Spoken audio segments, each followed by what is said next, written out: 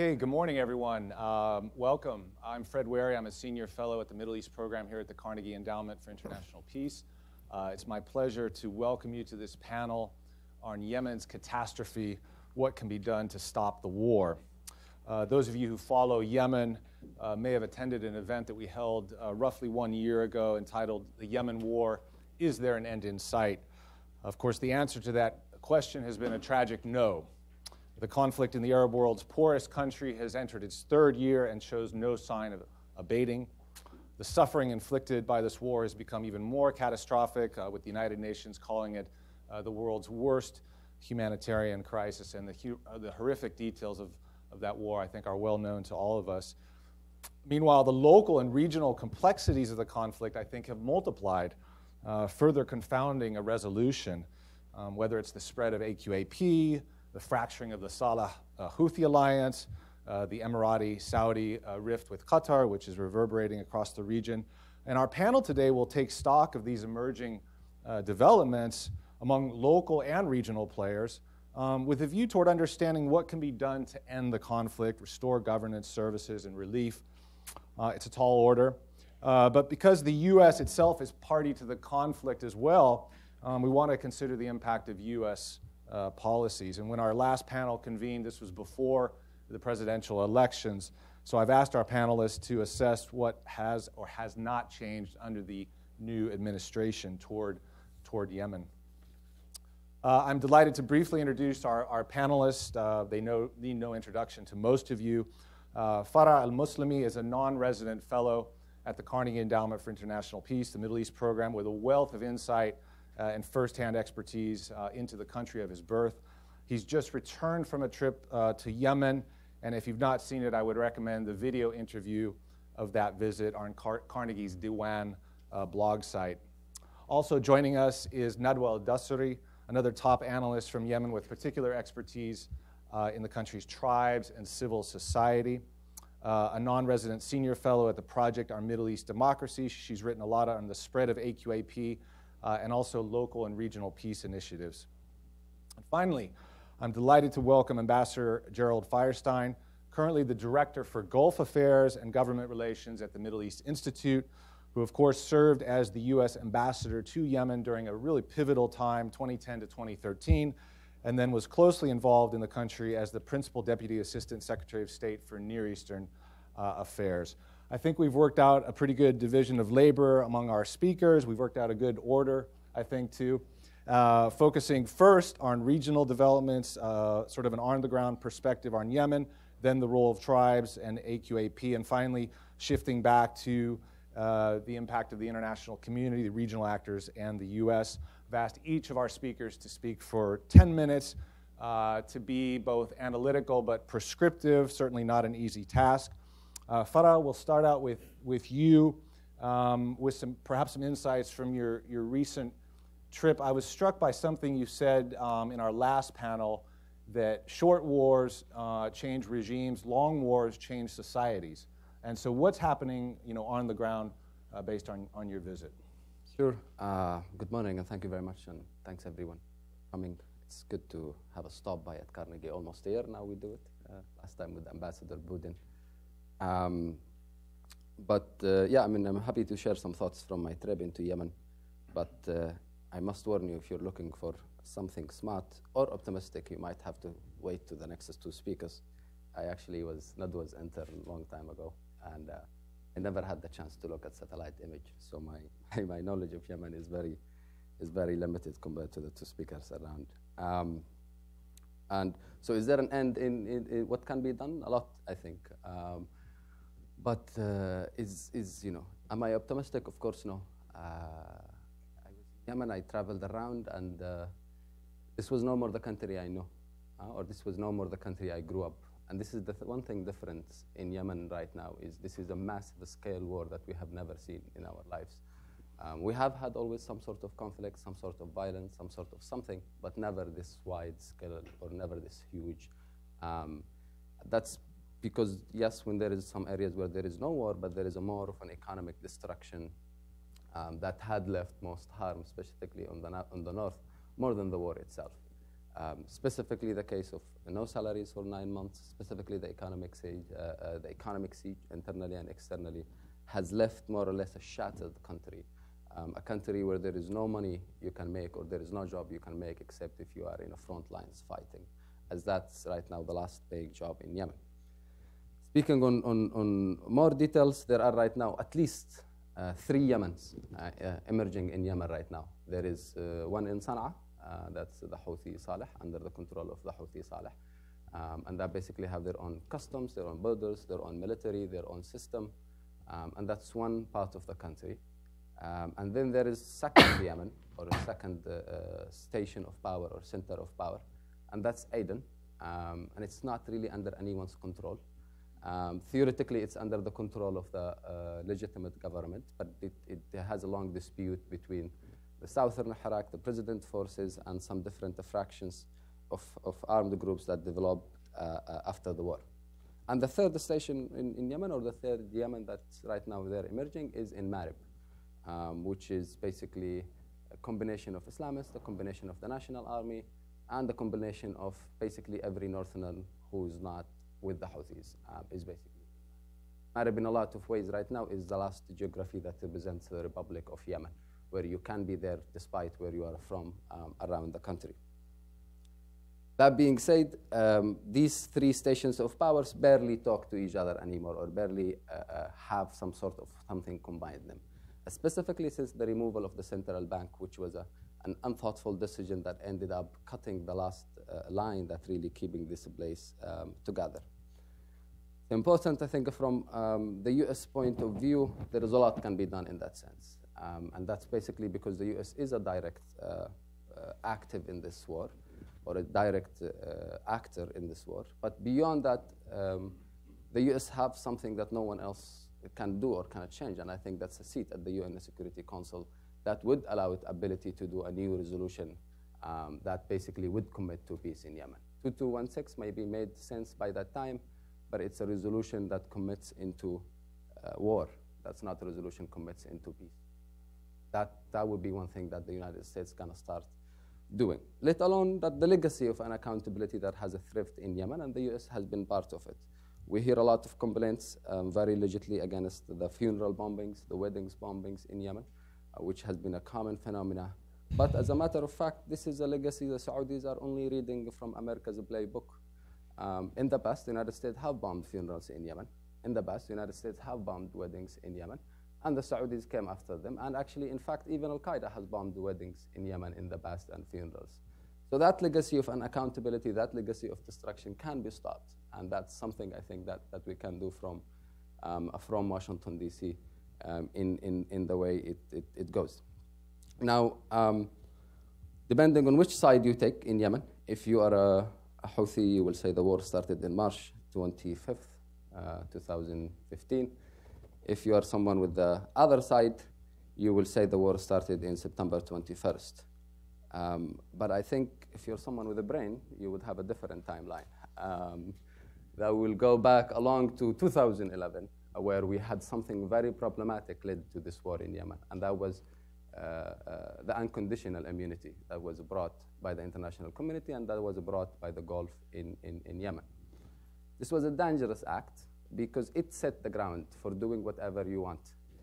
And it set the ground for unaccountability in a country like Yemen, where everyone has a gun, and that's a very dangerous trend to start in the country. By that time, however, the Gulf was part of the solution in Yemen. Right now, it's part of the problem. And that is a very, probably the most unfortunate thing happening right now between Yemen and the Gulf. In 2011, and probably Ambassador Feresten can speak more about this, but the Gulf was an honorary sponsor of the GCC deal. And it was able to have that ownership because it wasn't part of the problem. Right now, it's a big part of the problem. And that's what you lose when you decide to go into a war. You decide to become part of the problem, even if you didn't have to. And that's the big thing we're really losing. And I will end with this thought. Right now, beyond the 3 centers in Yemen, beyond the regional dynamics, beyond the regional fights happening in Yemen, there is a moment of a fracture. Everything is being fractured, specifically 2 years after the war. This honeymoon is over. It's over first between the Gulf themselves, who were in Yemen for completely different reasons, We have seen this very clear so far on the Qatar crisis with the Gulf sidelining one country. But we will see soon also between Saudi and UAE. It's a matter of time. They will also ultimately have to struggle for, and they are already, though not officially, have to struggle for some space.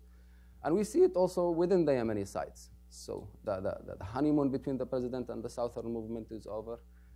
Between the Islamists and their allies is over. And most recently between Saleh and the Houthis is over. And that's the last dynamic happening right now in the ground. So it's a moment of a fracture, a moment of a fragmentation, and a moment where everyone is part of the problem, unfortunately, whether let it be the Gulf or let it be the United States of America. And I'll come back if you want later on to any thoughts. Great. So Nedwa, if you could kind of take that view and drill down onto the role of tribes and AQAP. I'm going to second everything that Farah has said. I'm one of the big believers that if the GCC has not been signed in the first place, we wouldn't have ended in a war. So GCC was problematic. And I'm sorry, I'm not going to bring any less oblique picture of Yemen than you did, Farah. I'm also not very optimistic. I'm going to talk about tribes and AQAP. And it's such a complex topic. I'm going to talk just about the dynamics of the relationships and how relationship between tribes and AQAP and how it works, just to help you understand why tribes, how tribes interact with the militant group and how they respond to threat in different ways. So before I dig into the issue of tribes and AQAP, I want to first of all highlight a few things about the tribes, just to help you understand how the tribes function. The tribes are not solid units with command and control. Tribal leaders have some influence on tribesmen, on their tribes, but they cannot force their tribes or tribesmen to make certain choices. Tribes are governed by customary law. Their main means for resolving conflicts is negotiations rather than force. And the ultimate goal of customary law is to preserve social cohesion and achieve long-term reconciliation beyond violent conflicts. Tribes normally avoid the use of force unless they've exhausted every other mean for peacefully resolve a situation. They'll come to compromises to prevent their areas from becoming a zone for violent conflicts. And they will generally avoid fighting in their own areas unless they're faced with immediate threat. Now, tribes have varying degrees of control in Yemen, but they're increasingly challenged by the political turmoil and the deterioration of the security situation and the war. Now, the mainstream assumption about the tribes is that they offer a safe haven for AQAP, but evidence from research indicate that AQAP's strength does not stem from the Yemeni tribes or their relationship with the Yemeni tribes. AQAP spread in tribal areas for the same reasons that it spread in urban areas as well.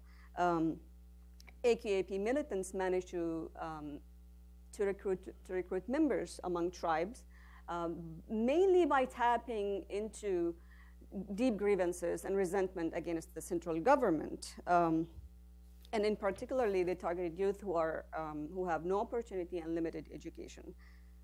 But while AQAP recruited tribesmen and in some instances made their way into tribes through some tribal leaders, it was never able, the militant group was never able to recruit a tribe and was never successful, so far has failed to strike an alliance with any Yemeni tribe.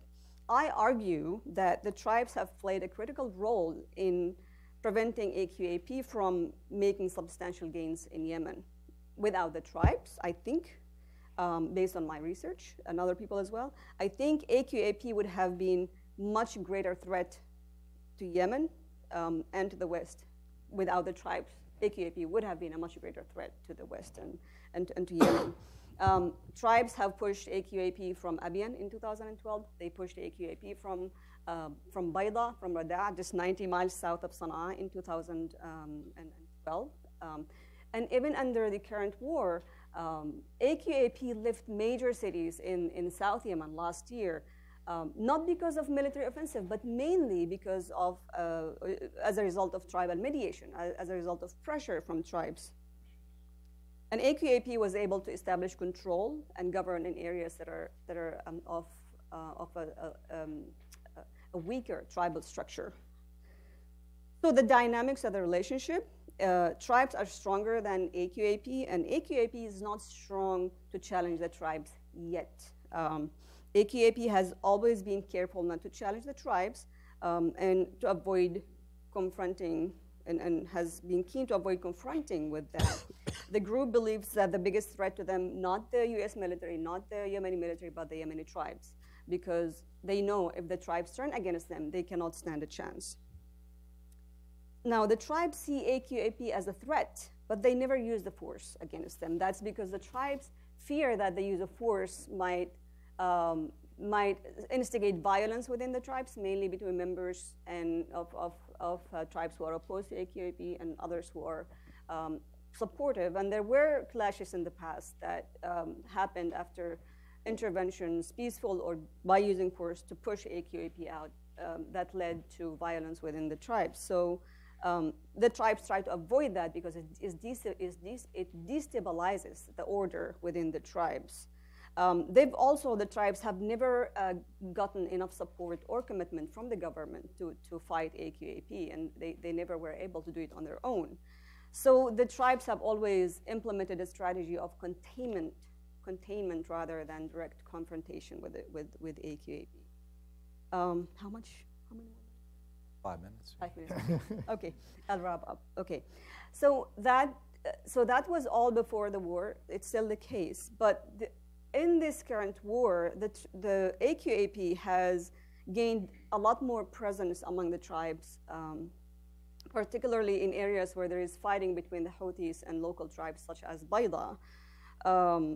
The tribes who have previously been opposed to AQAP welcome the help of the AQAP to help them push out of their areas. A classic example of the enemy of my enemy rather than sympathy with AQAP. But the tribes still see AQAP as a threat, but they see Houthis as a larger threat to them, as a more pressing, greater threat to them. Tribes perceive Houthis as outside aggressors and an extension of the imamate, which is a theocracy that ruled Yemen and exploited tribes in mid and lower Yemen, which is where the AQAP is spread until 1962. Now, Houthis have humiliated the tribes. They have committed atrocities against them. They abducted, arbitrarily arrested, killed, and blew up the houses of their opponents, including tribal leaders. By contrast, AQAP never challenged the authority of the tribes and even protected them when they needed. For the tribes, AQAP is tomorrow's problem, but Houthis are today's existential threat that they need to deal with right now. So the longer the fighting between Houthis and local tribes lasts, the more influence AQAP will have. And the longer the war continues, the weaker the tribes will be. And it's only a matter of time before the last line of defense against AQAP that has been effective so far, which is the Yemeni tribes, breaks down. Thank you. Okay, thank you. Pick it up. And, I'll give all the answers. Okay. First of all, thanks to you, Fred, and to the Carnegie Endowment for giving us this opportunity to talk to you today. And thanks to the audience for coming. I wanted to cover 4 elements of international community engagement in the Yemen conflict. One, support for a resolution to the Yemen civil war. 2, the urgent efforts to address critical humanitarian requirements. 3rd is the role of the Saudi-led coalition in supporting an end to the conflict, but also in the post-conflict period, which I think is extremely important. And finally, to suggest an approach to addressing the resurgence of AQAP and violent extremism, as Nedwa covered. I wanted to begin the discussion on the political situation with a word about the GCC initiative and the implementing mechanism. many observers have argued, and Faria, I think, would agree, that the GCC initiative was flawed and that a new political process should be launched that would expand participation both demographically and regionally, therefore potentially bringing about an outcome that's more reflective of broader Yemeni preferences. In my view, many of the criticisms of the GCC initiative fail to acknowledge that the negotiators of the initiative did attempt to address all or many of these shortcomings. They did require expanded participation by women and youth in the political process, and even beyond the political process, in all of the structures and all of the mechanisms of the state. They insisted that there be adequate representation from the South and the North of the North, and they established a national dialogue process with the intent of addressing core challenges to Yemen that went beyond the immediate political crisis. I wouldn't argue, I wouldn't suggest that the GCC initiative was flawless, but I would say that based on my own experience as one of the people working on that process, that in my view, it was the best solution that was attainable within the context of the Yemeni reality at the time. I therefore think that it would be extremely optimistic to suggest that a new effort to start from scratch and negotiate a new agreement on a political arrangement in Yemen would bring about a different or substantially better result. In fact, in my view, given the deepened fractures in Yemeni society as a result of the civil conflict, I think it would be extremely unlikely to bring about any positive outcome, let alone one that would improve on what we've already got. So the question is, what does that mean for the role of the international community? And in my view, I think that concluding the political transition process under the terms of the GCC initiative and the outcomes of the National Dialogue Conference should remain as the core objective for negotiating the resolution of the current civil conflict. In order to accomplish that, the international community should support the UN effort that's underway under the leadership of Special Envoy Ismail al-Sheikh Ahmed within the context of UNSCR 2216. The international community should continue to insist that the legitimate government of Yemen be able to return to Sana'a and reestablish its functions, including maintaining law and order in the capital. But that also would permit negotiations on governance issues between the parties to continue once everyone is back in Sana'a. But in my view, any subsequent arrangement on changes to the governing structure should be on the basis of mutual agreement and should be time limited, lasting only long enough to complete implementation of the GCC initiative and permit formation of a new government chosen by the Yemeni people themselves. And I would point out in that regard that the last time Yemenis have actually had the opportunity to go to the polls and choose their own government was in 2007. And people will argue whether that was a legitimate process either. You could maybe go all the way back to 2003. And therefore that elections are long overdue. Secondly, addressing the humanitarian crisis should be, in my view, as much of a priority, if not even a greater priority for the international community, as is ending the conflict. There is on the table a proposal to allow mutually accepted third parties to assume control of the port of Hodeidah and the Sana'a International Airport, opening them for humanitarian supplies, ensuring that they're not used for smuggling arms and other contraband into the country, and managing onward distribution to communities regardless of their political affiliation. Urgent repairs of the port of Hodeidah to restore its full capacity, utilizing equipment which is already pre-positioned in the region by the U.S., should be a part of any agreement to reopen the port. The Hadi government and the Saudi-led coalition have accepted this proposal. The Houthis have not. My understanding is that the Houthi reluctance to accept the proposal relates to the loss of the enormous financial windfall that they gain through the control of Hodeidah port. The international community should increase pressure on the Houthis to agree to this arrangement. Hodeidah serves the 75% of the Yemeni population that lives in the north. And similarly, the continued closure of Sana'a airport has imposed extremely negative effects on thousands of Yemenis. If Iran were to want to play a positive role in addressing the needs of the Yemeni people, as opposed to sustaining the conflict, this would be a golden opportunity for it to demonstrate goodwill by using its influence with the Houthis to press them to cooperate on the proposal. In addition to reopening Hodeidah and Sana'a port, the international community should press both the government and the Houthi-Saleh alliance to restore the functioning of the central bank, and this goes back to Faria's point. A key element of the humanitarian crisis in Yemen is not related to the absence of food and other essential supplies in the country. In fact, they are available. It's the absence of the means to purchase available supplies. 25% of Yemenis depend on government payments for their income. The inability or unwillingness to continue these payments has compounded the crisis.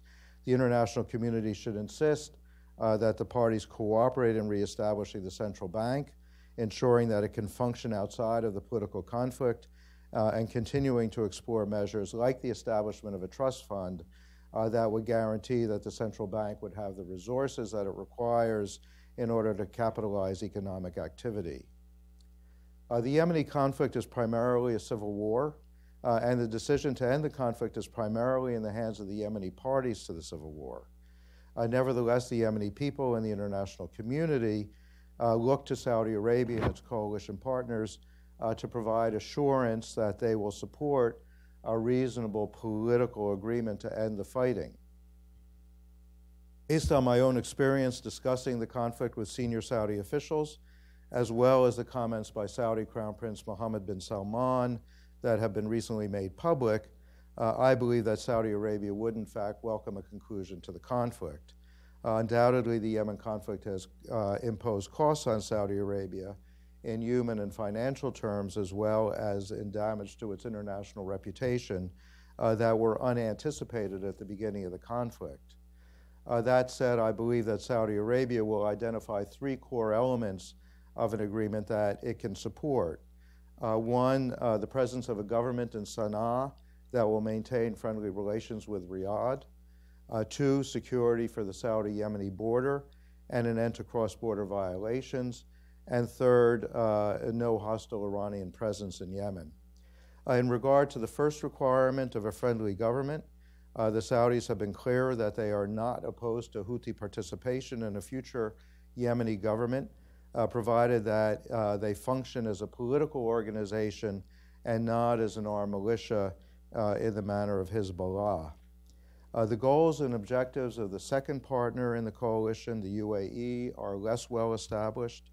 The Emiratis joined the coalition primarily to demonstrate support for Saudi Arabia and to underline their perception that the threat of the Yemeni conflict presented a challenge broadly to Gulf security and stability. The Emirati leadership has been clear, both publicly and privately, that they regret that the conflict has not been resolved yet and that they would welcome its end. Nevertheless, the deterioration of the Emirati relationship with the Hadi government, relations with southern secessionist elements in Ad, and rumored negotiations with members of the Ali Abdullah Saleh family about their potential future role in Yemeni governance raised questions about the UAE's continued commitment to abide by the terms of UNSCR 2216. It's important that the international community remain very clear in its discussions with members of the coalition and others that its commitment to the UN negotiations and an outcome that is consistent with the relevant agreements, the GCC initiative, the outcomes of the National Dialogue Conference, and UNSCR 2216 is ironclad. It's also important that the international community remain clear-eyed about the importance of achieving a resolution of the Yemen conflict that is reassuring to Yemen's Gulf neighbors. Yemen's friends anticipate that Saudi Arabia and its Gulf partners will take the lead in guiding and financing essential reconstruction and development efforts in Yemen in the post-conflict period. Welcoming Yemen into broader economic and social integration with its Gulf neighbors is potentially an important element of Yemen's future economic, political, and social stability. It's unrealistic to expect that the Saudis and their partners would take on their anticipated role in a scenario where they perceive that the outcome of the conflict left their security and national interests under threat. Finally, a word on the equally important issue of the effort to defeat al-Qaeda in the Arabian Peninsula, AQAP, and other extremist groups. In a welcome development, the UAE in particular has committed to confront terrorist groups, successfully pushing AQAP out of Makalla and now expanding the fight to Shabwa. The U.S. has supported that effort and has also resumed its own engagement to turn back AQAP's efforts to capitalize on the political conflict in the country and regain ground it lost during the period of 2011 to 2014 that featured cooperation and coordination between the United States and the government of Yemen. But in pursuing the fight against AQAP, it's absolutely essential that care be taken to distinguish between those elements truly committed to AQAP's ideological embrace of global jihad and those Yemenis who might have turned to AQ not out of any ideological commitment, but because they believed they were engaged in an existential fight with domestic opponents and saw AQAP as a source of needed arms and finance. I agree entirely with Nedwa on this point.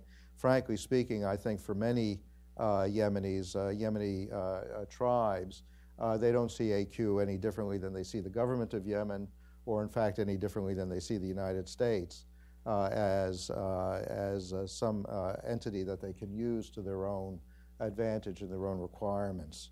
Once the fighting is ended and the time has come to renew the focus on the fight against extremism, we will need to rebuild relations with the latter group and regain their support in the effort to eliminate AQ. If we fail to distinguish between these two groups, we run the risk of losing access to potential allies in the future, making the fight against AQAP infinitely more difficult, if not impossible. And I'll stop there.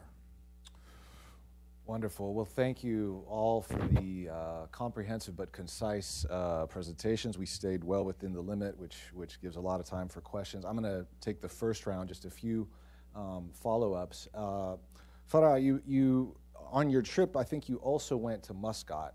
Can you say a bit about Oman's role in this and what you felt on the ground from Oman's efforts?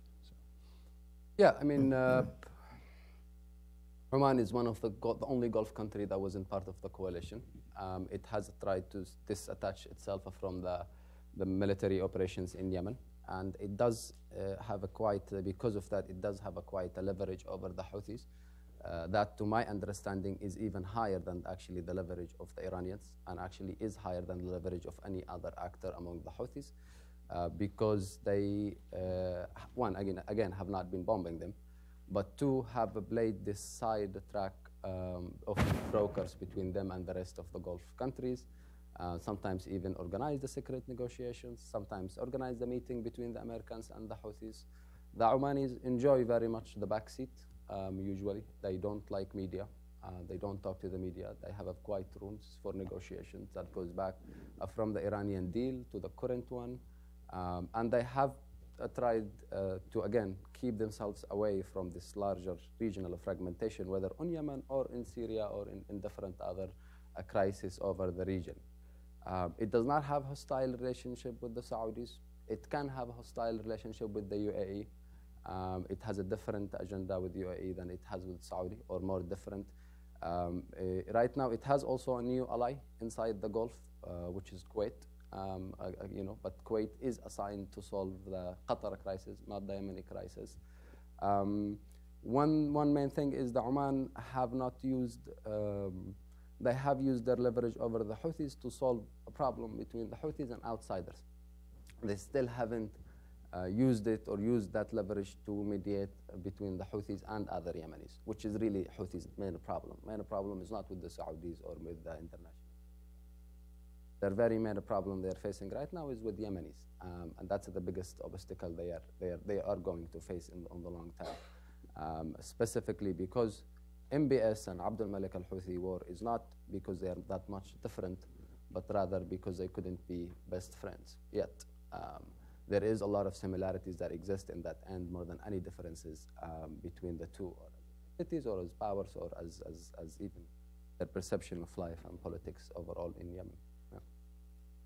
Great. And Nadwa, you gave us a really granular view of the tribes and their relationships. Can you just sort of operationalize this? I mean, how do tribes interact with outside actors, and how do outside actors try to influence tribes? I mean, there's this sort of policy mystique about tribes that they can be mobilized from the outside, and how does that work in practice? And so, from both the regional but also maybe U.S. perspective. Well, the tribes are not isolated entities in Yemen and outside Yemen. Tribal leaders and tribal members have been members of tribes, members of government. I mean, members of Saleh government, and his opposition leaders were tribal leaders.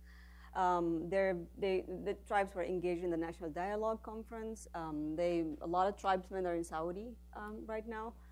So they're there, they're engaged in the process, but they haven't been, the tribes have not been engaged previously by the Yemeni government in Saleh and then Hadi in the war against the AQAP. Honestly, because I think Saleh and Hadi were not really committed. They did not have a commitment to fight AQAP, and in fact, Saleh exploited AQAP for his own, used AQAP for his own purposes, to eliminate his opponents and to keep money coming from the West. So I think the tribes remain the untapped potential. They're accessible. They like to talk. They like to compromise, and they know better than anybody else in their own local context what is best that can be done, not only to fight AQAP and undermine the group, but also to establish security and governance in their own areas. And I think they need to be engaged at a local level, case by case. And you talked about the UAE efforts in Shabwa and Hadramaut, and I think the problem with the UAE effort, although I think there might be good intentions, I think the problem is that they have excluded certain tribes. For example, in Shabwa, the Shabwa elite forces that are managed by the Emiratis, they raided tribes. They're formed of certain tribes. They excluded Al-Awaliq tribe, which is the largest in Shabwa and is the tribe where AQAP is active.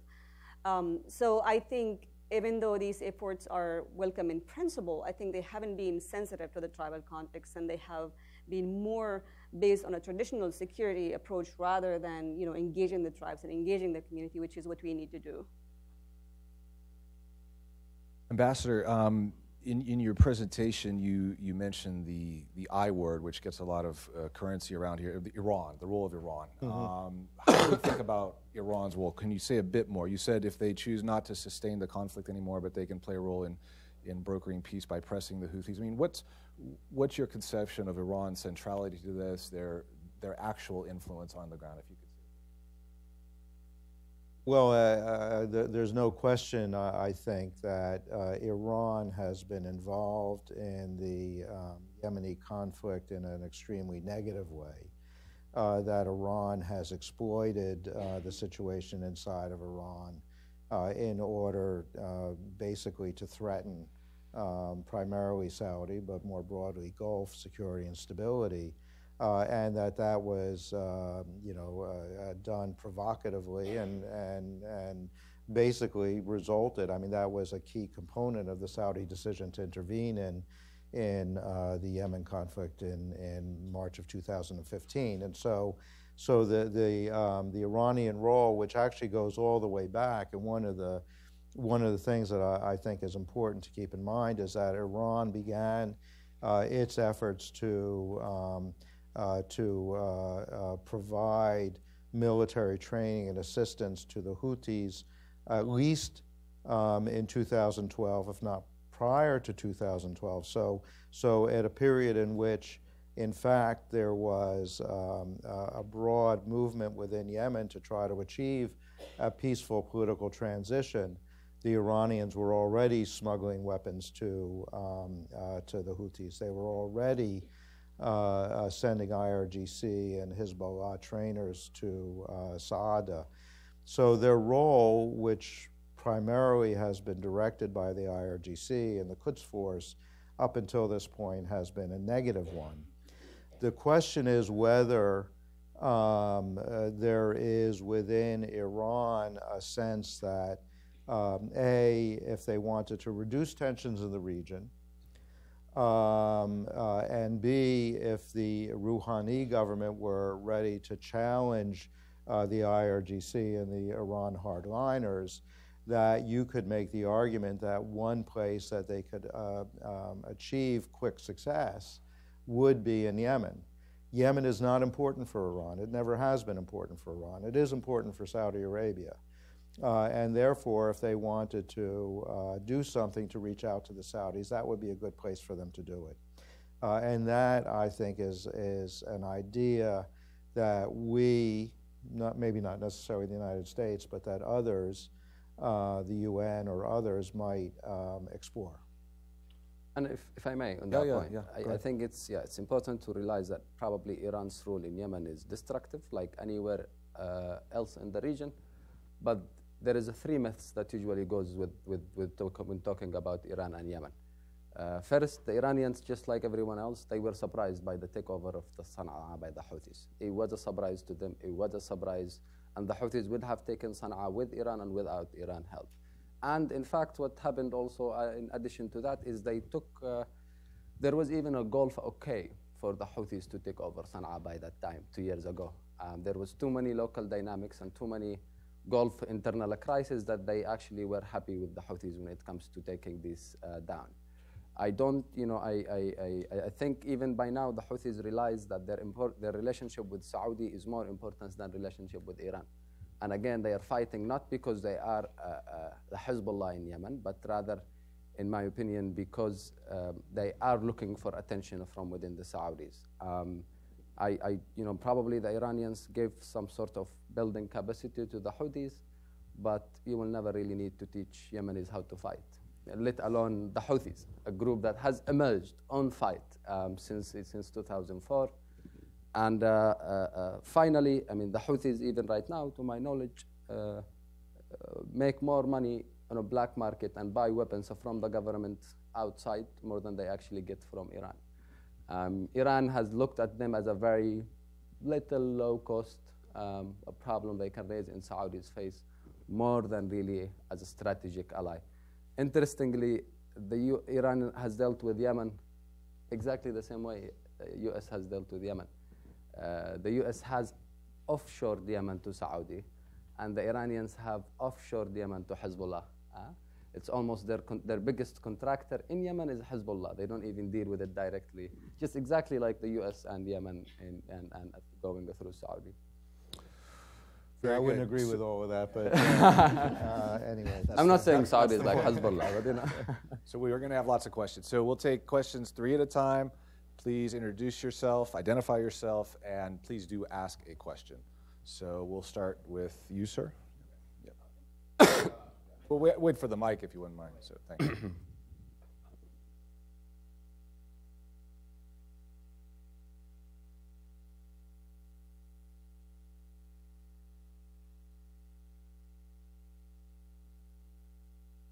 Oh, we didn't. Yeah, sorry.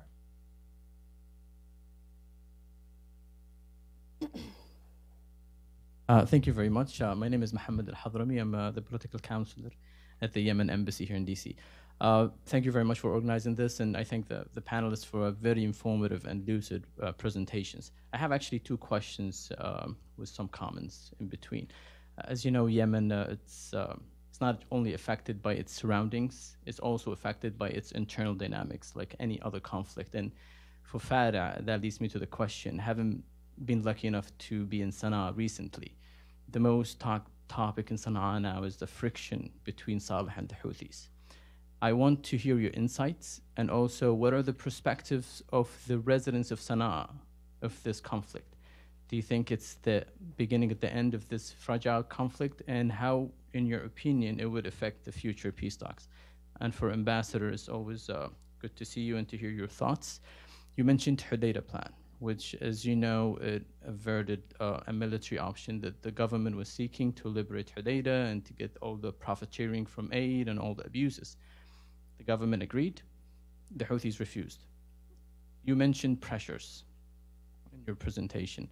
So what kind of pressures do you think? How can the government, the international community, do to help Wuld al-Sheikh persuade the Houthis to come back to the round, another round peace talks? Because without this, I don't think we could get it over. And thank you very much.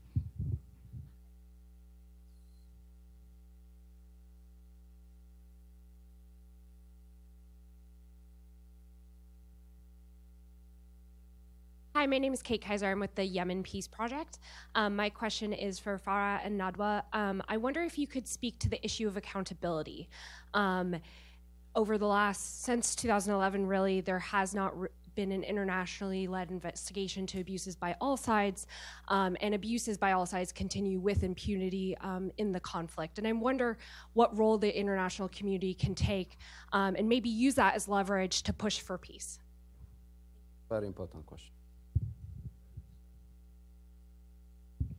Thank you. My name is Jonathan Apikian with Partners Global. Thank you all for your very insightful remarks. I just had a quick question in particular for the Yemeni panelists, Nadwa and Farah. As we most of us know, Yemen has a very rich tradition of conflict resolution and mediation historically. And in many ways, if this war was up to Yemenis themselves to resolve, it probably would have been resolved. But it's not. There's so many outside actors.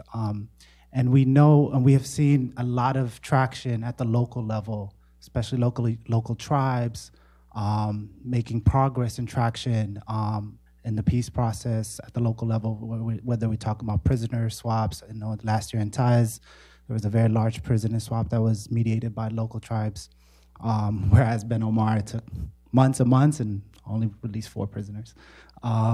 So my question is, what can the international community do to harness the power of local mediation that exists in Yemen, to harness the historical traditions, whether it's customary law or otherwise, that exist in Yemen of conflict resolution? Because I think that's very much lacking. And if there was an opportunity to grasp and build on that, we would make much more progress in the peace process. Thank you. Why don't we start with that last question, maybe, on the local resolution, maybe if you guys want to take that. Yeah.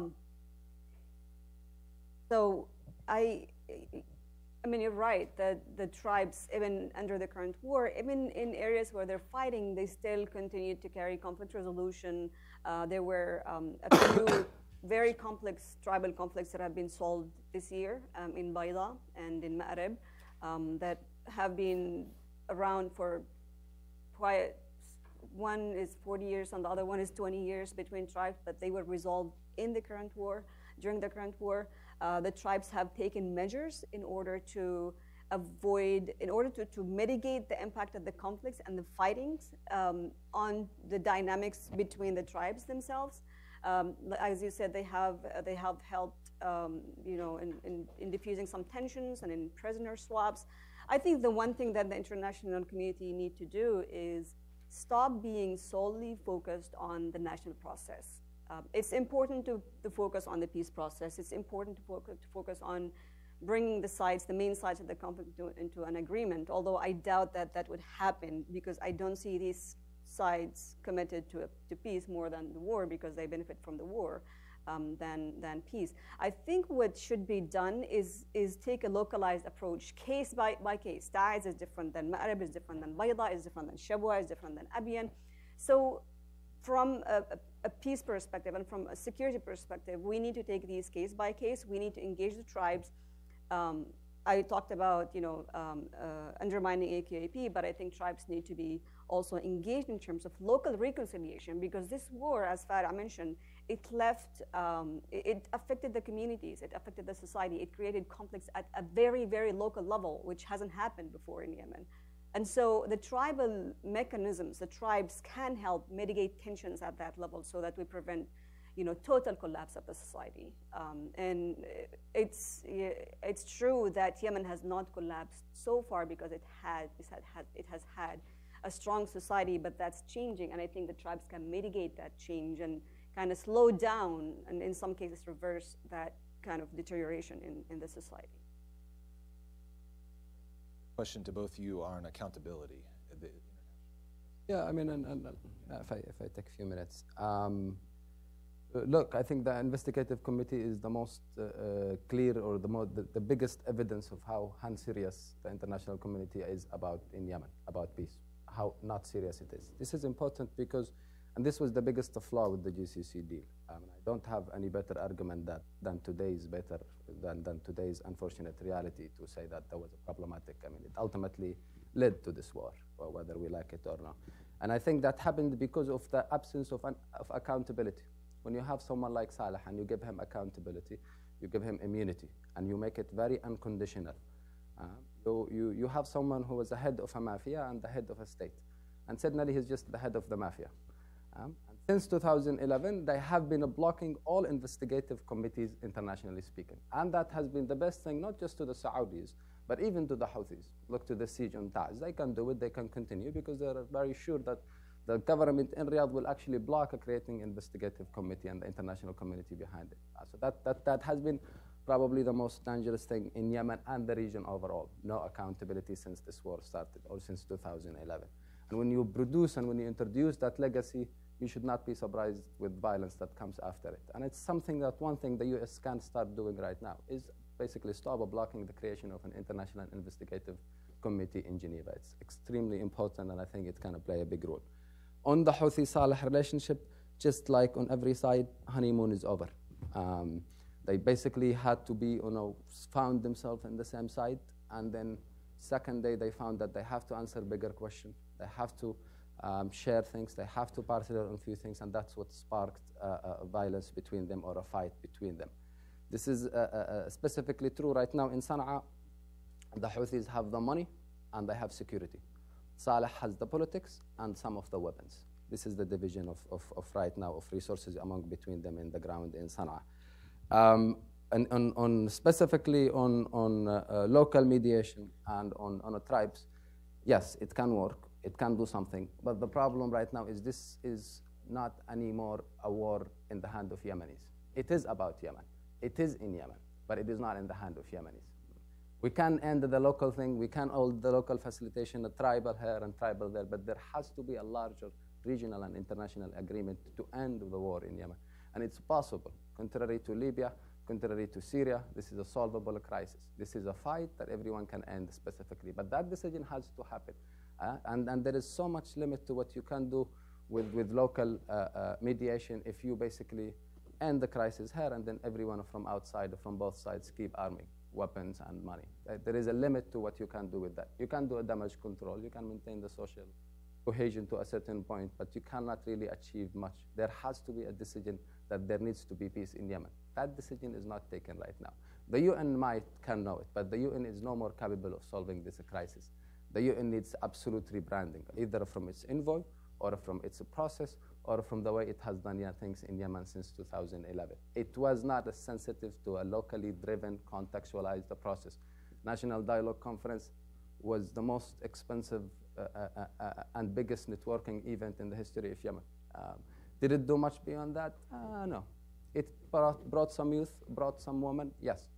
They participated in the process, but they participated in a faulty process. There was an empowerment of youth, yes, but they were empowerment of youth to corruption, empowerment of youth to do what the elderly are doing. Same applies with women. That whole process needs to be rebranded, needs to be rethought from a local and international perspective. Aster, the question on Hudaydah, I think, on the press. Yeah, but before I do that, I have to respond. And fundamentally, as somebody who was very much involved in the whole effort to to work out the GCC initiative. I think the thing that people need to keep in mind is that the Yemeni society was divided in 2011.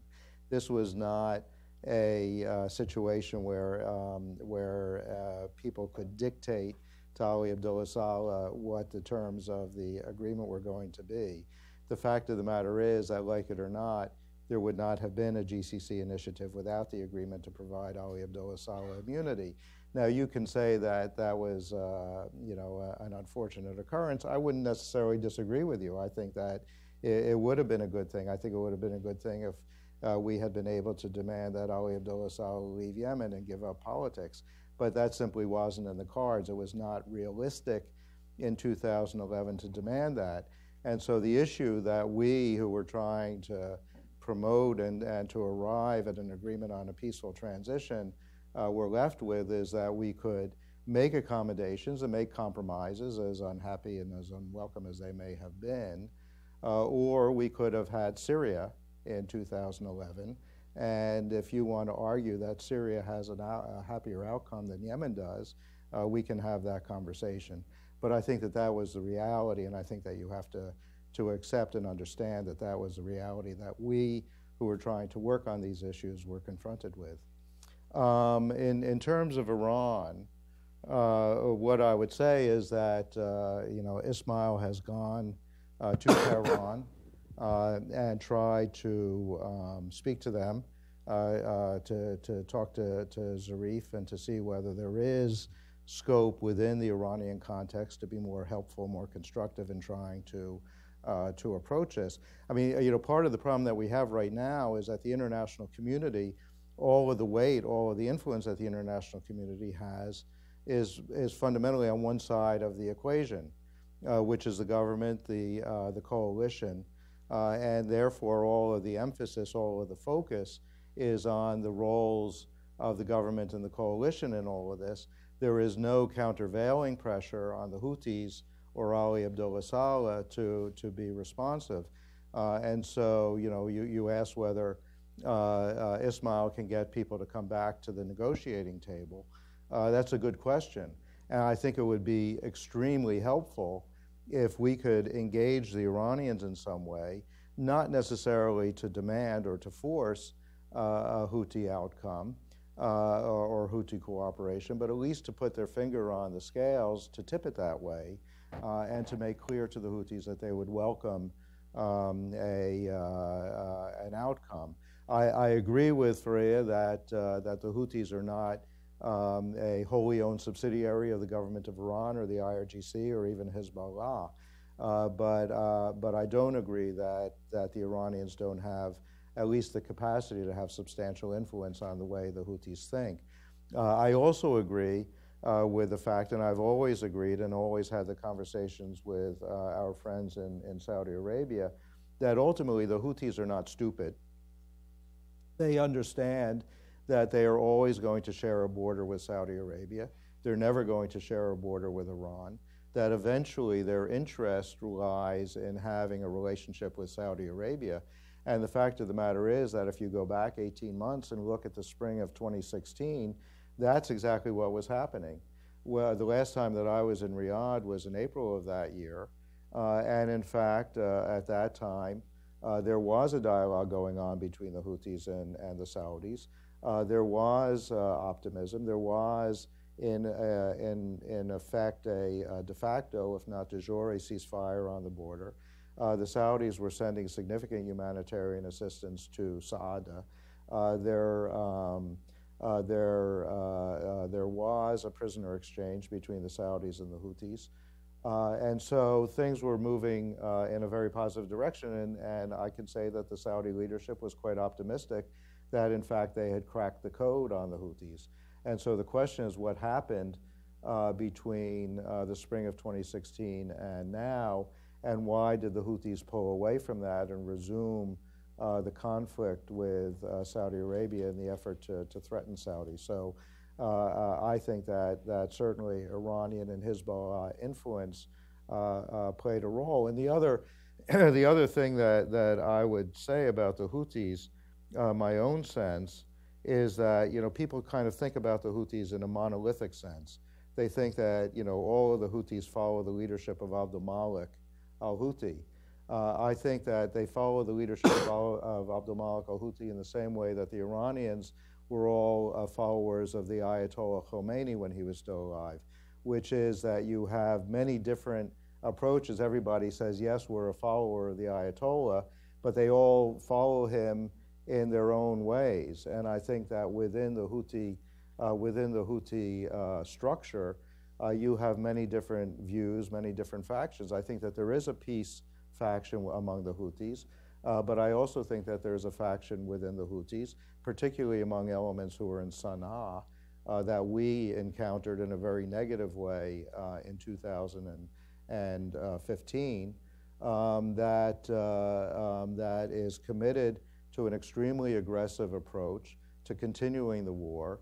And I think that those are the elements that are closest to the Iranians, closest to Hezbollah. I mean, I agree and disagree. I think it's the thing with the Houthis is they are you're right, they're very different group, and there is no one pack you can put them in it. But I think the problem is not with the Houthis of Sa'da, but rather with the Houthis of Sana'a. Yeah? And the one who will block peace is actually the Houthis who from Sana'a, who live off devilizing Sa'da to the world and devilizing the world to Sa'da. Think of them as a weapon company in DC. They benefit off a lot of disputes, a lot of problems. And this is a very problematic group within the Houthis, who wants basically, just like the war economy, except in a different way. There is so many people who are benefiting all the way from Riyadh to Sa'da and don't want to end this war, even when it is possible. And I think that's what really stood in front of many possible peace deals, is that war has established itself as an economy for everyone inside every group, that it is now too expensive to too many people to end this war. Right, I agree with that completely.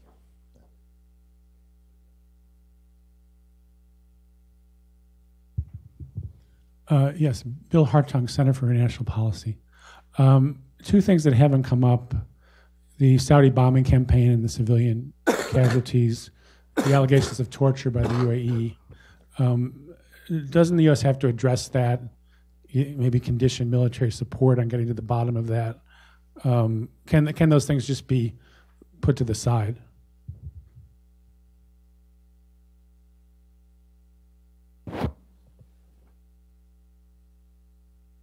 Hi, Laura Kasanoff. I'm a journalist who worked in Yemen. I have a question for Ambassador Firestein. I'm curious about what's going forward, and even talking about the GCC initiative going forward. The things that went wrong in the past, which I'm sure we all have some different ideas, some of the same ideas of the things that went wrong in the past. What is going to change going forward? And then particularly in regards to Saleh, because that obviously was a big issue in the past, whether it be immunity and whether or not he would have agreed to step down, obviously, without the immunity, but what's going to be done with him in the future and his family, particularly him. And then also what's going to be done about Hadi's lack of legitimacy, I guess, and lack of popularity, particularly in Sana'a. And then I have a question for Nadwa about tribalism. Tribalism has sort of broken down in Yemen, or at least that's how it used to be seen throughout the years, more and more as people were moving to the cities. And I'm curious if you think that this current conflict has changed that, or that it has continued to break down, or that if it has sort of strengthened the role of the tribe. I'm curious. And then I have a final question for Farah, since he was recently in Yemen, and particularly in AQAP areas, about, occasionally in the media we see news about ISIS rising in Yemen, or the ISIS fighting with AQAP in Yemen or something like that. And so I'm curious about your take on whether or not there's ISIS in Yemen.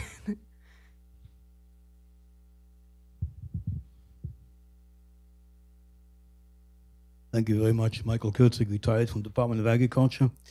And I will admit at the outset, I'm quite ignorant about the subject of Yemen, and that's why I'm here to learn. And your comments yesterday were excellent, and the whole conference was excellent.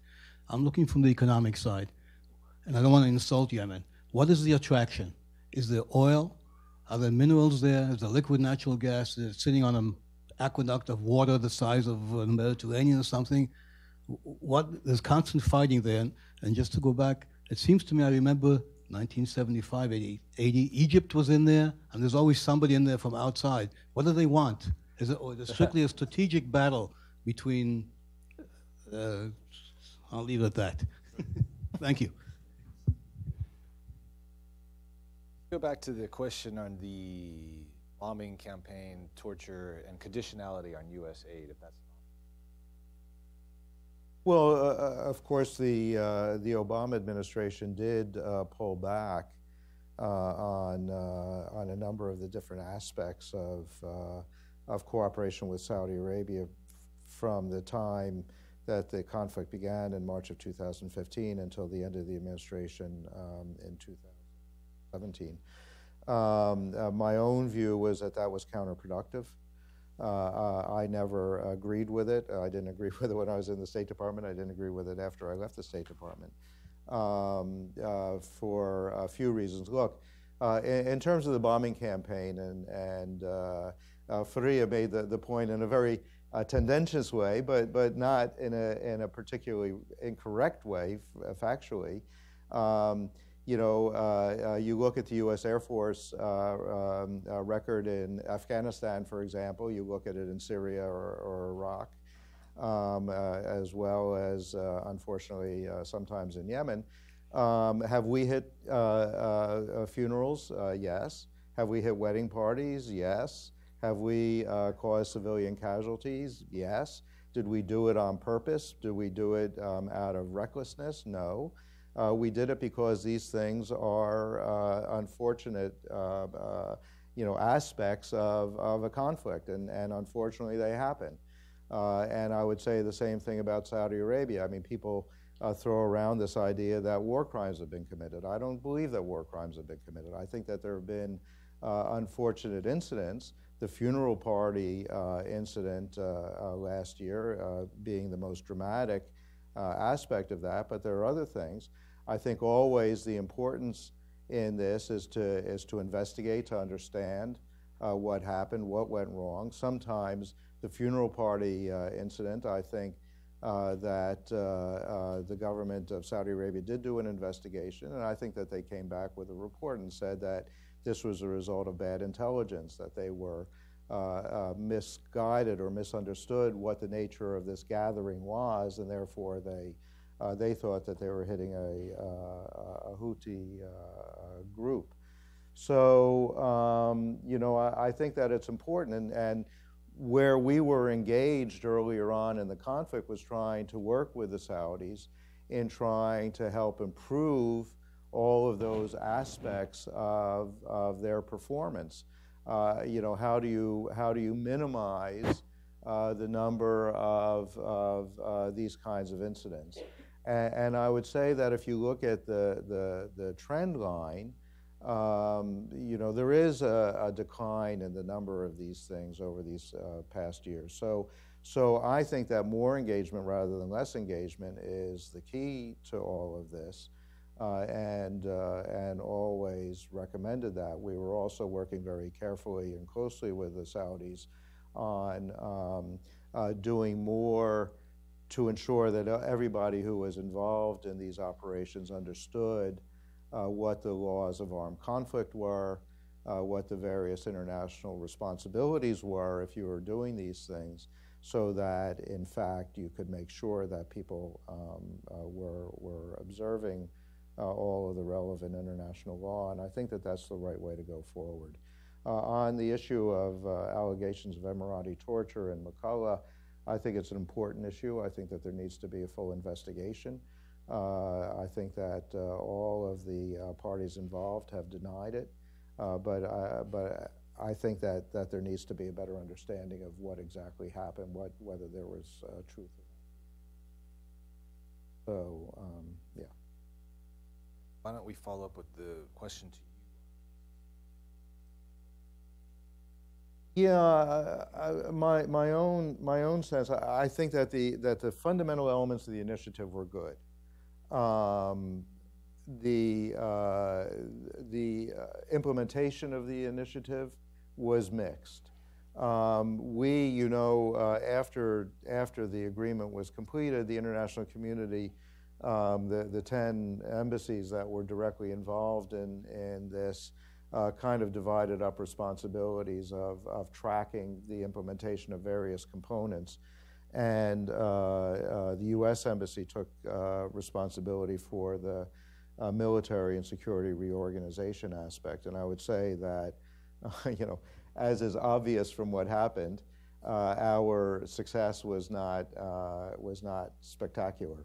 And it wasn't spectacular primarily because the Salehs continued to interfere and continued to try to ensure that leadership of the military remained loyal to them as opposed to loyalty to the state, and that the government never felt strong enough to really change that, not the Minister of Defense, not the President, despite the fact that we had many conversations about the need to replace the leadership of the military. And so so you had that. I would say that the National Dialogue Conference was generally a success. I think that in fact the final communique of the National Dialogue, the decisions that the National Dialogue reached were legitimate, and it was very difficult, of course, holding everybody together. It was very difficult getting the Southerners to commit, and the South is so deeply fractured that there was really no group, certainly no individual who could speak authoritatively for what the South wanted. So you had a lot of those kinds of problems, but fundamentally I think that the outcome wasn't bad, and that many of the elements, I believe, will be part of the Yemeni fabric going forward, Yemeni governance, Yemeni society going forward, Yemeni economics going forward. And then you had the Constitutional Conference in Abu Dhabi over the summer of 2014, and again, my understanding is that the outcome was very good, and everybody signed on to it. So I would say that the performance of the elements of the GCC initiative itself was pretty positive. The problem that we had was that everything going on outside of the GCC initiative. You had a completely dysfunctional government. Abdurrabbu Mansour Hadi had his strong points and his weak points. But you can certainly say that his weak point was that he never understood the politics of his own society. He was never able to really provide the kind of leadership that Yemenis were looking for. I think that we had a golden opportunity in 2011, 2012. February 2012, when we had that election, I think that Hadi genuinely did have the support of the vast majority of Yemeni people. What happened afterwards is that he was unable to take that popular support and translate it into the delivery of change that the Yemeni people wanted. He was never able to do that. Part of it was because of the dysfunctionality of his government. It was because you had this kind of hybrid government with the GPC and the JMP both involved. Neither side really committed to ensuring the success of the transition, never putting their best people into the government, using the government for various corruption, nefarious purposes. And then you had other elements, including primarily Ali Abdullah Saleh and the people around him, who were doing everything that they could to undermine the transition and undermine the government. And so we had, as you remember, we went for weeks and weeks and weeks without any power in Sana'a, with continued attacks in Marib, with everything that was going on, that frustrated the Yemeni people and basically sapped all of the positive energy out of this political transition. So when you say, what do you do to change that? I think that the only thing that you can do to change that, and again, to go back to the UN process, is if you can get, a change in the political dynamics in Sana'a, where you can take those good positive elements that came out of the GCC initiative, and you can get everybody committed, and basically get focused on the fact that the GCC initiative, this is a transition. It's not a permanent solution. It was never intended to be a permanent solution. It was only meant to get us from point A, which was the political conflict of 2011, to point B, which is to go back to the Yemeni people and give them the opportunity to say again what it is that they wanted and what kind of government they wanted and who they wanted to lead them. And that was the only purpose of this. This wasn't a permanent solution. And you know, to get everybody focused on that and everybody to accept that, you know, that this is a legitimate transition that they want to see succeed and that they're willing to commit to the outcome of a political process. I think part of the problem that we had is that neither the Houthis nor Ali Abdullah Saleh believed that they were going to win a political fight, and therefore they didn't want the political fight to happen, and that's why they made the move in 2014. In terms of Ali Abdullah Saleh, my own view is I'm sorry that the Saudis missed him on those number of occasions that they tried. You know, and I think, and I've said, you know, in public, I've said to our friends in Riyadh and Abu Dhabi that I don't believe that there's any future in Yemen for the Saleh family. I don't think that we will ever make the transition. And one of the things that frustrates me is the reports that the Emiratis are talking to Ahmed about a role. I think it would be, I think that the worst tragedy that we could have is if at the end of this process, we end up with Ali Abdullah Saleh or Ahmed Ali Saleh back in the presidential palace in Sana'a, because that means that all of the suffering and everything that the Yemeni people have gone through over the 6 years since the beginning of the Arab Spring would be fundamentally for nothing. We would be right back where we started, and I think that that would be a tragedy. So I think that we need to push through, and at the end of the day, Saleh needs to be out of the picture. Adwa, we got the question on tribes. Is it waning or wax? Is it? I mean, obviously, during the war, the tribes have stepped in and they continue to resolve conflicts. They continue to, of course, to varying degrees, they continue to maintain security in their areas on the highways that pass through their territory. But that has also been changing. They've increasingly challenged, and I wouldn't say the tribal structure is breaking down. I mean, obviously, Yemeni tribes have been challenged by the war, and the system has been, kind of eroding. But it's not to the extent that we see in Afghanistan, for example, where 40 years of war have literally, undermine the tribes. So they're still there, they're still functional, they still have a lot to offer in terms of not just security, but governance and peace and reconciliation at the local level, feeding into a national level if possible. But the continuation of the war is destabilizing the tribes. So just, I mean, just to follow up on that, on first the comment of the president. That's one of the big issue since 2011. We had and have a freelance president, someone who doesn't want to do his full-time job. You get Hadi, he's more or less a freelance. He likes to work sometimes 1 day a week, 1 week a year. He doesn't want to take it as a full-time job. And that's one of the biggest issues. You have an electronic government in Riyadh and the freelance president who isn't really happy with the job he is in, despite how it became tempting. And that's one of the biggest challenges of 2216. If you tomorrow end up with a peace deal that they go back to Sana'a, I bet you most of those in Riyadh don't want to go back. It's too comfortable and it's too nice, and they don't have that much intention. That's a problem because we do have a legitimate side in Yemen and illegitimate side. That's basics. There is a side who did the coup, Saleh and Houthi, and they are illegitimate. And there is a side who more or less, to a certain degree, was at least legitimate. Now they are both terrible sides. That's the problem.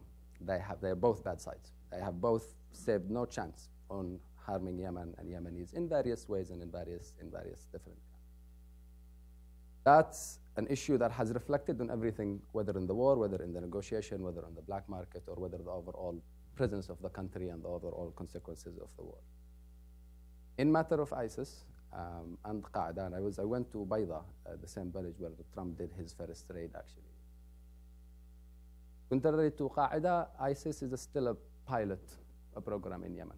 It's still in the pilot stage. It's still trying to test out how it is going to work. It will face a tremendous challenge compared to Al-Qaeda. ISIS first is too violent, and then they face the same problem diplomats usually face in Yemen. They don't speak the local language. They have a very short-sighted time limit that they want to get things done, while things in Yemen take a long time. And this is, think of Al-Qaeda like sheikhs. You know, they're very close to the society. They spend long time. And think of ISIS like a foreigner, someone who's in a hurry, someone who doesn't speak, someone who's well embraced in the society. That being said, I don't think in the long term there will be a problem as much as Qaeda.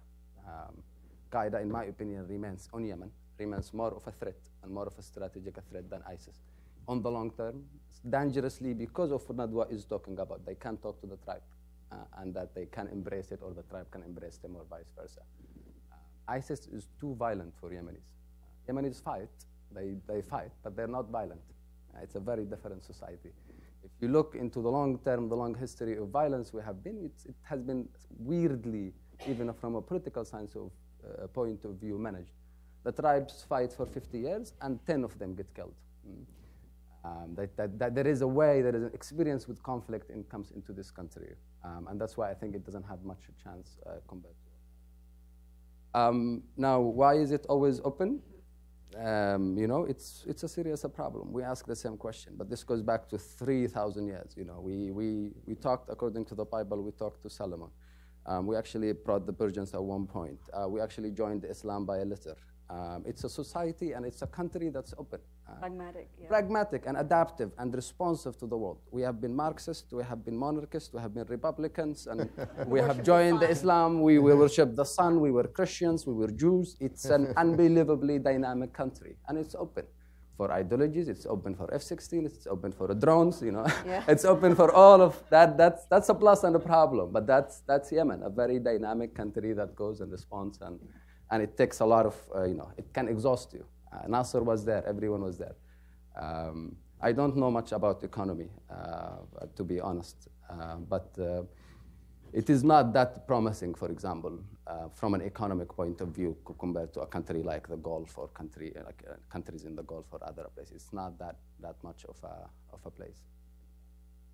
I would add something on the economy. Can I just say one thing with regard to Hadi versus Saleh? A friend of mine said this is the problem in Yemen's conflict, the key problem in Yemen's conflict since 2011. We have Saleh who is not convinced that he is no longer a president, and Hadi who is not convinced that he is a president. So. That's the truth. That's the truth. If I can just say a word on the economy, it's certainly true that on the natural resources side, Yemen isn't especially rich.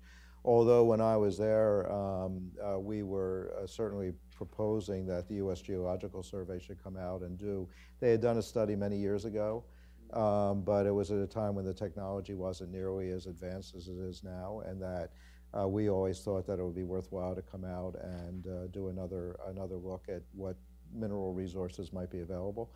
You have the Port of Aden, which potentially is an extremely important economic asset. You have geographical location. But what I would say is, the idea that we were trying to push when I was there was you have. I agree completely with Faria's analysis of the Yemeni people. You've got the people. You've got 26 million people who work hard, which is not always true of their neighbors, and you can use Yemen really to establish various kinds of production and other things, particularly low tech, low energy requirements, where I think that Yemen could be a source of production for the entire region, and especially because if in fact the GCC follows through on some of the proposals that have been made over these last couple of years, that they would bring Yemen more completely into economic association with the GCC. I think that Yemen would have a lot to offer in terms of how the regional economy develops. Got time for one more question, I think. So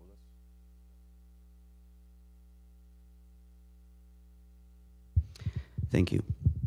Fuad Shah from the National Center for State Courts. Two questions, but they connect.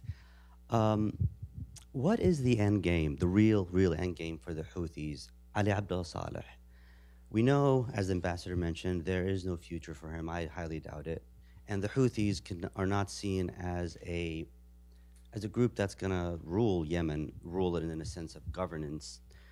Born Yemen, a southerner, and a development practitioner, I cannot see the South returning back to what Yemen was pre-Civil War. I was there during the Civil War that people forgot about, mid-1990s. This was a couple years after the unification. There is deep-seated grievances in the South. The idea of power sharing came and went. They felt that they were tricked for, simply put. The idea of a united Yemen is very hard to really fathom with the conflict time and time again. The Southerners see as, we don't want this anymore. So my question is, one, what is the end game of the Houthis? Do they want an autonomous region up north and they're happy with that? Do they want to be a 50-50 power brokers of the north? Ali Abdel Saleh, what is he still trying to get from all of this, his family? But again, what is Yemen after this war? Will it be like Iraq, you have the Kurds, you have the Shia Sunni, or will it just be back to something we don't even know? I mean, or the Yemenis don't know. So my question is, the northern part and the southerners, and what is their future, let alone the future of Yemen as a united government? Thank you. I mean, we can't finish that today.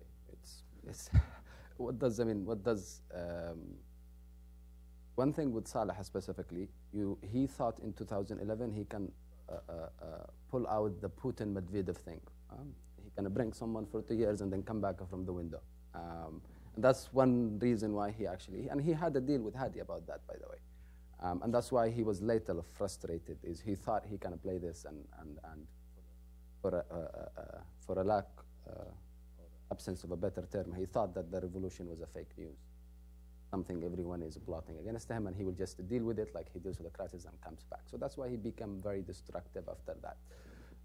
He wants 3 things today. That's his end game, I think, in Yemen, my understanding. He wants immunity to continue, which is a bit tricky. He wants his money from sanctions. This is more important to him than Saleh. He wants the sanctions to be removed, especially his financial one.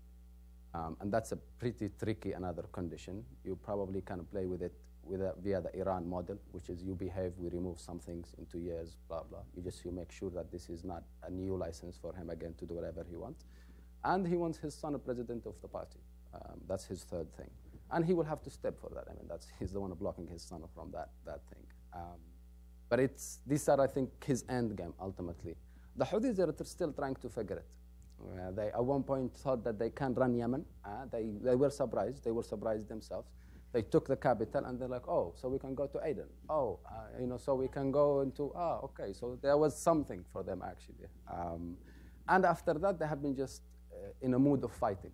I don't think they have had the chance to reflect, because as soon as they started thinking, they fought with Saleh. Oh, we actually have a problem here. Someone is sharing with us. Someone is going to compete with us. That's I think, the most important thing into thinking about it. I leave the South to the guys, but one final important point I want to make is, and this is the way that everyone is addressing Yemen's conflict, and it's a problem, whether we speak of the Saudis or we speak of the Americans. In Saudi, I was also there in June. Every single thing has to do with Yemen is in the hand of the intelligence. There is no diplomats working on it. There is no politicians doing with it. It's in the hand of officers in the intelligence committee who have no experience in politics and who have a very similar to America's narrative toward Yemen. They have a lot of data, but they don't have information, and there is quite a big difference.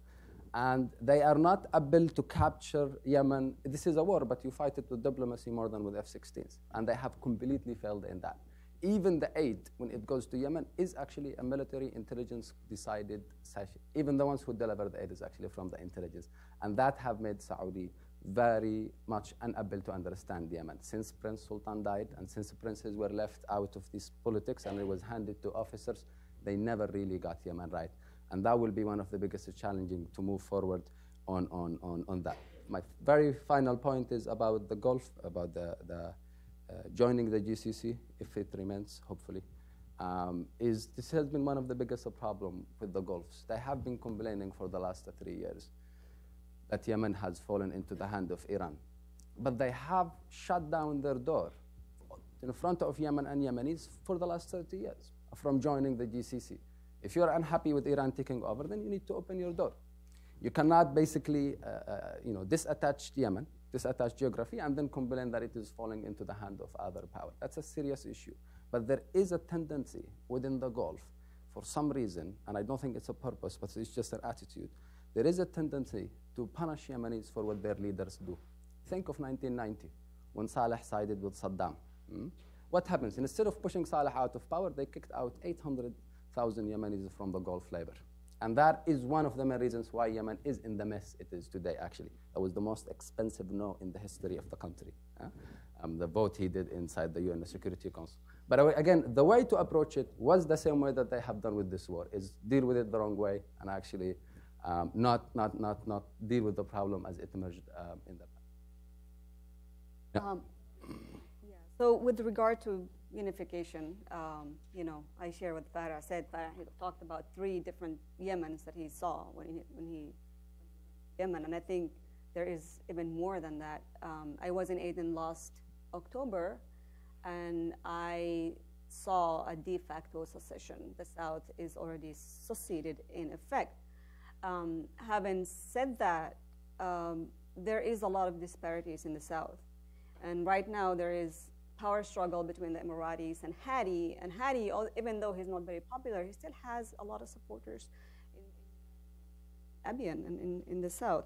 And I think there could potentially be, in the future, potential power struggle between the Emiratis and the Saudis in the South as well. And that's true to other areas like Taiz and maybe other areas as well. So Yemen unity, I think, sadly, I think it's highly unlikely that we will see one Yemen the way it used to be.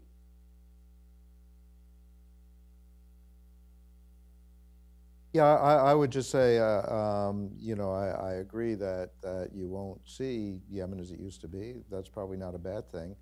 The National Dialogue Conference did come out with a recommendation on decentralization and trying to push decision-making down to a more local level. They did embrace the idea of federalism. I think that it was mismanaged. Yes, absolutely. It was mismanaged, but I think that the idea that Yemen should be a federal state is actually probably the right answer for the country. Yeah. I believe that unity for Yemen is absolutely an essential element, not only for Yemen, but for the region and the world, because I think that the reality is that a divided Yemen means that you'll have failed states. Yes. And no reason to think that Yemen, if it were divided, would only divide into 2 pieces. I think it would divide at least into 3 and maybe even more than 3 pieces, and all of which would be susceptible to violent extremism, all of which would lack economic capacity to support their people, and it would just become an enduring problem in the region. So I think that we, should continue to push for a unified Yemen, but with changes in the structure that address the legitimate concerns of the people in the South as well as elsewhere. And that's one main difference between UAE and Saudi. Saudi realizes that, or have the belief that Yemen must be one, remain one. And because it has a different narrative toward Yemen, because it shares the borders. It doesn't want to deal with more than one headache. It just wants one more is more than enough already. That's different from UAE, where it doesn't have a border, and it's quite adventurous, and it wants to do to try test out some things, including the vision of how many Yemens there should be. I do agree that federalism or something around it has to be the idea ultimately, but it has to be thought of the last division of labor or of region, which actually sparked this war, was happened in 1 week. Yani, if you have to divide this room, it will take you more than 1 room to design it. But that wasn't probably the most thoughtful thing into it. But it will have to be within that element. I agree ultimately. Okay, on that note, we've gone over our time limit. I want to thank all of you for a very rich set of presentations. Thank you very much. Thank you very much.